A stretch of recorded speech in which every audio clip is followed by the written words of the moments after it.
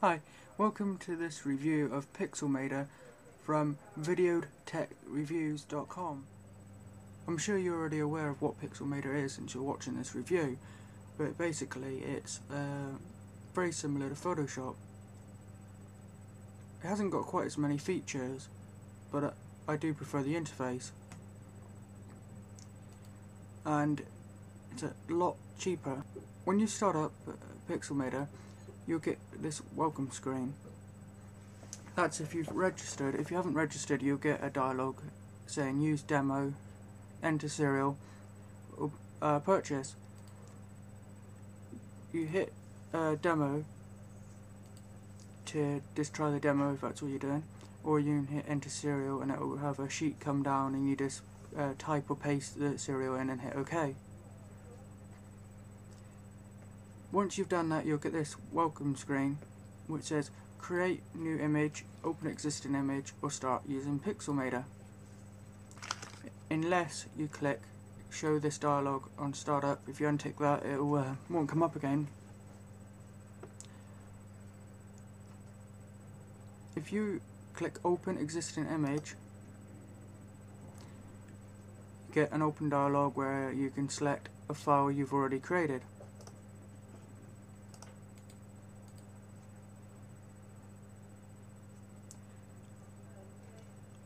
Or you can, if you cancel that, you can hit File, New, and get the new dialog up. Here that you have some presets for the most commonly used sizes, such as 1640 by 480, 800 by 600, 1224 by 768, 1280 by 800. Also sort of banner sizes, where if you're creating a banner for your website in medium, rectangle, wide, skyscraper. Some other sizes such as A4 size, A5,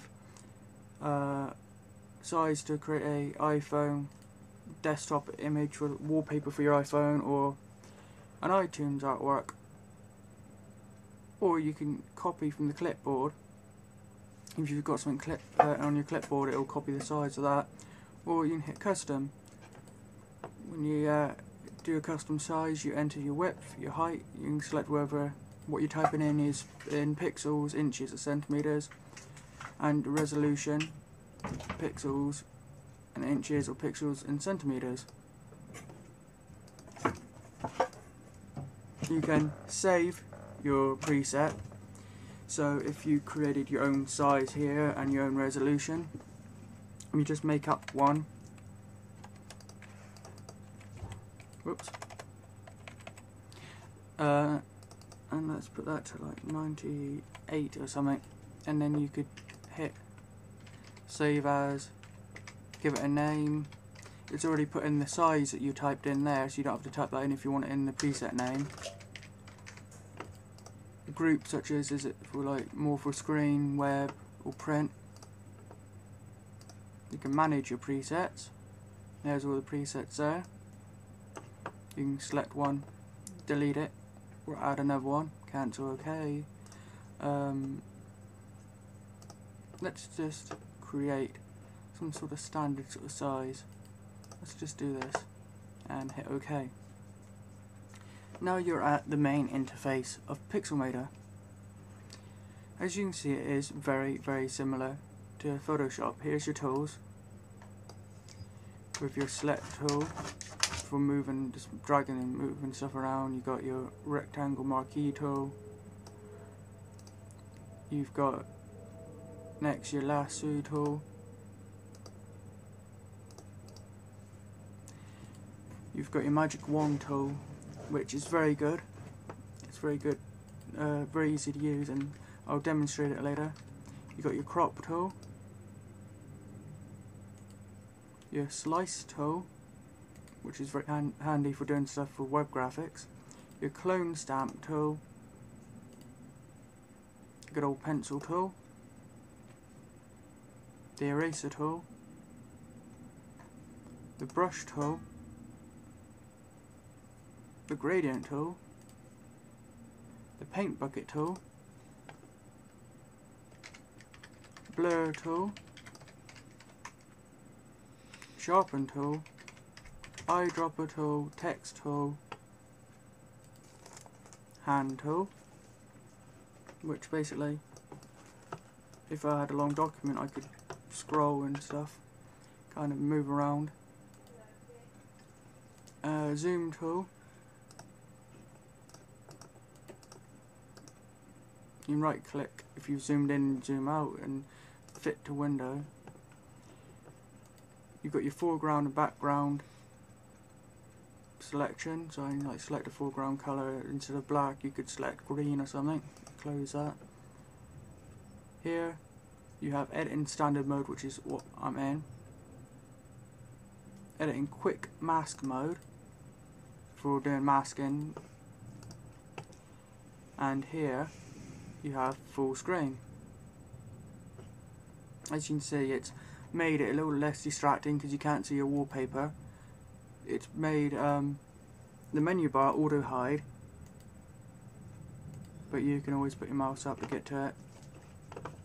Let's get out of that. And I'll now show you the magic wand tool. How you use it is basically, you to select the area you want, you hold the mouse button down and drag.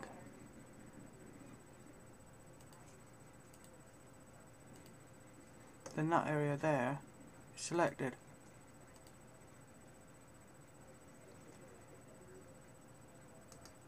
You can also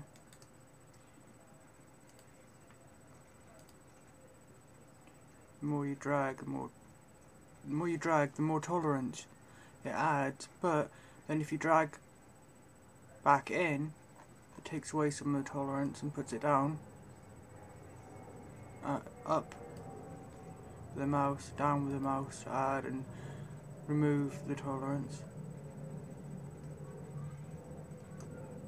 Like that, and then you've got the area selected. Then you can do whatever you want with that selected area. So it's very, very easy to use the magic wand tool, and it seems to work very, very well. So, a very handy feature to have. You have your menu bar up here, with, like a typical Mac application. You've got your preferences, which by default you've got show the welcome screen on startup of the application, but you can select not to have it, and if you untick that, like I showed when we started up, you can reactivate it there.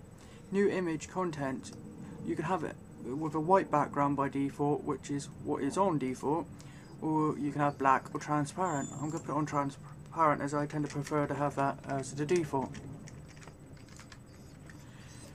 You can hide unnecessary palettes when using adjustments or filters, show action tooltips, show information labels, transparency, grid size and colour.